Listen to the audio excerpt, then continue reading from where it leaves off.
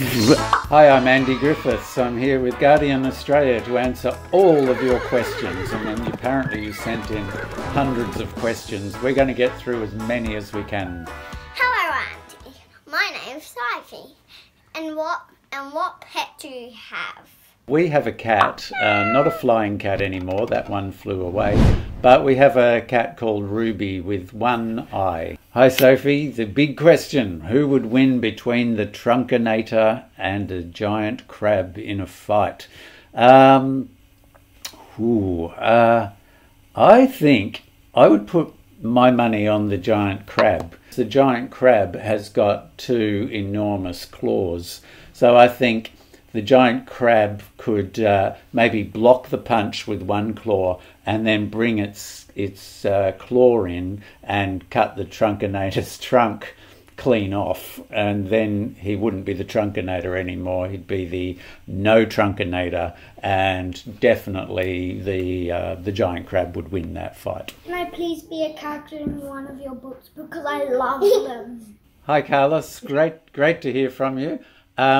We have a lot of people asking if they can be in our books, and we're always happy to have them because our sharks, the ones that live in the man-eating shark tank, are very hungry. So if you would like to volunteer to be one of their meals, we would love to have you, and I'm sure the sharks would love to see you as well. So I'll tell them that you're coming. Hi, Beth. Do Terry and Andy know they are in a book? That is a really great question. I think they certainly know they're writing a book, and they often refer to that. But whether, I don't think I've ever let them wonder whether they are being written by another Andy and Terry. But you've just given me a fabulous idea. So thank you very much, Beth. You may find that they become aware of another Andy and Terry, and then keep going on that. That Andy and Terry might be aware that they're being written by another Andy and Terry, and then we're into philosophical wonderland. So, good question. What's your favourite Treehouse book? Here I have all my books. There's all the Treehouse books. I have a few of the Just series. And then these ones. You know, I love the Treehouse series, but the book I love the best is one you're holding called The Bad Book, because that was the first book where Terry and I would meet every week and we wrote it together. And it was the first time where we tried to get our pictures, Terry's pictures and my words, to meet up. And The Bad Book is completely out of control, and as you know, should not be read by anybody. Hi, Clary. I love those masks. They are amazing, particularly poor old Captain Woodenhead in the middle there, the kind of green, scary, toothy face. And Mr. Big Nose is looking kind of meaner than usual too. They're fantastic. Do you really have a marshmallow making machine? Thanks, Saskia, and I do love your cat ears. I'm sure you've got wings behind your back there as well. Do we really have a marshmallow machine? Well, look, I'll be truthful, no. But sometimes, if I'm lucky, Terry will throw marshmallows at me and I have to catch them in my mouth. I want to be an author when I grow up, and I'm just wondering what age you were when you started writing books. Thanks. Hi, Ella. The great thing about being an author is that you can be an author at any age, and you can be an author right now. I started probably when I was your age. In fact, as soon as I could pick up a pen, I was drawing silly pictures and writing things that made my family laugh, and eventually my school friends at school. I started collecting some of my pieces and making a little classroom magazine. And if you combine that with reading lots and lots of books, you'll fill your head with lots and lots of ideas. Keep practicing your writing, keep reading lots of books. Hi, Daniel. Will the treehouse be closed for safety reasons because of the coronavirus? No, because, you know, in the Treehouse we have a policy of not doing anything that's sensible or safe. So I wouldn't expect Terry or Jill or me to be instituting those type of restrictions. What we do have, and I'm very happy to tell you, is that in the forthcoming book, the 130 story Treehouse, we have a toilet paper factory which can produce millions of rolls of toilet paper as fast as we can use them. Hi Andy, I love your books, and why are you so disgusting? Who said I'm disgusting, Laurie? I mean, if you read the Treehouse books, you'll see that it's Terry Denton who is the disgusting one. Do you remember when we were trapped? We went up the never-ending staircase and we jumped across to the top of Mount Everest, and we got stuck in a nest with the razor-toothed birds, and the razor-toothed bird dropped worms into the nest. Me and Jill only pretended to eat the worms, but it was Terry who was actually eating them and enjoying them. Hi Harris, hi Henry, love that picture. Can I offer tours of the Treehouse? Yes, well, in 117 story Treehouse we got the tour bus and the visitor centre, and have conducted many successful tours of the Treehouse. All you have to do if you want to sign up for one is pick up the book, 117, and on the tour bus picture, just dive right into the book, and we'll meet you there, set you up with a ticket, and we'll have a lot of fun. Where do you get all these ideas from? Well, I get them from a whole variety of places. They come from everywhere all the time. You can get an idea just sitting, you know, in your house, and maybe a fly is buzzing around and you're trying to spot the fly. At the same time, I'm thinking, gee, this would be a great problem for Andy and Terry in the Treehouse. You know, they could have a fly that's annoying them, and they can't kill it, so they have to get a fly blasting can and start firing bowling balls at it. Hi Zane, great to hear that you've enjoyed the Just books. I think we wrote 8 of them originally, and they were the books that Terry and I really met each other on. You'll notice Terry was always in the margins of those books, but as each book went on, you get to Just Doomed and Just Shocking and Just Macbeth, he broke out of the confines of the margins and became very much a part of the stories. And the Treehouse books have really carried that on. I'm not sure if there'll be another Just book. When did you come up with the idea of the Treehouse books? Terry and I had started a book called The Bad Book, and this was a collection of lots of short little pieces of bad children, bad parents, bad animals. Everything was bad. Why don't we write a bad book about not being able to write the book? And we'll live in somewhere cool, like maybe a treehouse. After a while we realised we loved the Treehouse, and there was less badness and more just having fun and exploring the Treehouse.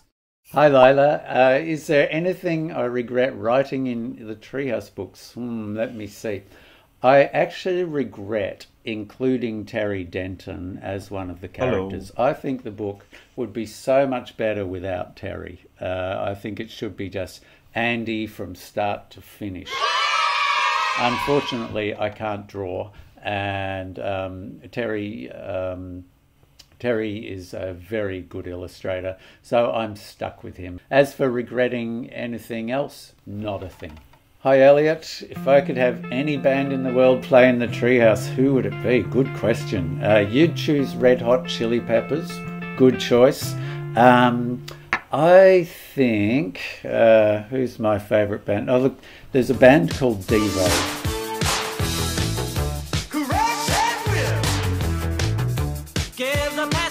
They're a nutbaggery band from the 70s and 80s who did some great songs. And when I was growing up, I loved this band. They were very funny, very different, very odd. Did Terry actually turned Jill's cat into a canary. Hi Saskia, I'm afraid Terry did. I came down, there he was painting the cat yellow, and I said, "What are you doing?" And he said, "Oh, I'm just trying to turn it into a canary." And I said, "Well, that's impossible."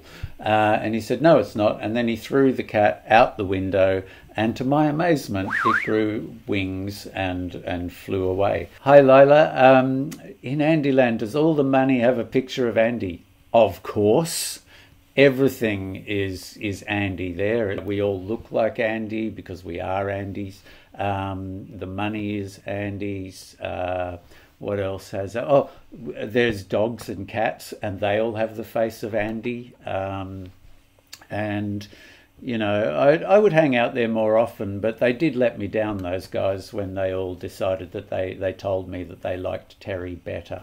Oh, you know how you put cows on every page? Are they that are spy cows? Are they really spy cows, or are they spies in disguise as cows? Please answer this question. I've been wondering it for 2 years. I think I'm going to be wondering about this question for the next couple of years too. Are spy cows really spy cows, or are they just spies? I think the answer must be both. I mean, they are spies, but they are also cows, so I don't see what else you could call them but spy cows. I want to know if Terry's room's a mess. Hi Lenny, I love your room there. It looks like it's full of books. Terry's room, of course, is a disaster area that nobody should ever go near, because I don't think he's ever made his bed. In fact, I don't even know if he sleeps in a bed. He just sleeps in a great crazy pile of Terry Denton paper and pens and nonsense of all types. Hi Felix and hi Ravi. Mr. Big Nose in the books is like the big bad wolf in The Three Little Pigs. Now, in real life, Mr. Big Nose does not have a big nose. Just in case my publisher's watching, you do not have a big nose, and you do not have a bad temper, and in fact, you're not even a man. Your name is Claire. You are a really lovely person, and you never yell at us. My question is, when is the next story Treehouse book coming? Hi Finn, very happy to tell you the next Treehouse book is going to be published in Australia on October the 20th this year. Hi Jasper, hi Max. The new book is it's obviously top secret, but in these questions I have given you a clue. There is a soap bubble making machine in one of the levels. We have a toilet paper factory, as you already know. We also have one of my favourite levels, a time wasting level, where you can just go in and waste time in all sorts of new and unusual time wastery ways. The basic book is about a rather unfortunate experience where we are kidnapped by giant flying eyeballs from outer space, and they take us and our tree into space for an intergalactic adventure, which is not always very pleasant, but very exciting. How did you and Terry really meet?